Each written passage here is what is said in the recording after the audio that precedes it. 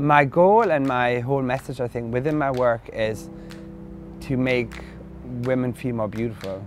The reason why I got to fashion, I think it was from a young age. I always drew. I loved drawing. Growing up with Italian women, I looked at, classic fashion. There was a lot of lace involved. My grandmother, who was a really important woman to me, she was a very strong woman. So I think that is a big influence within my work. I started the MA at St.Martins in 2009, and it was everything that I didn't expect.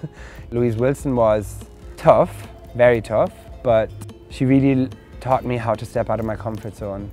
And I would advise anyone who's brave enough to do the MA to do it. Working for Gareth Pugh was amazing. I can always say that was one of the best lessons I've had in life regarding to my fashion career. He really showed us how you could create complex things but by using very logical process. When I made the decision to start my own label, the decisions were kind of flying in, and I was kind of going, okay, what do I want to do? What do I want to portray, I kind of took elements that I learned on the MA, but combined them with skills that I kind of owned through my BA and working at Max Mara and Gareth Pugh.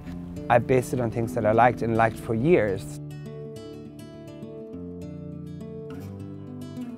My new collection that I'm working on, which I'm going to be showcasing as my first runway show, is kind of a celebration. It's very feminine, sporty as well, but a bit girly as well. I think it's a new territory that I'm kind of approaching right now.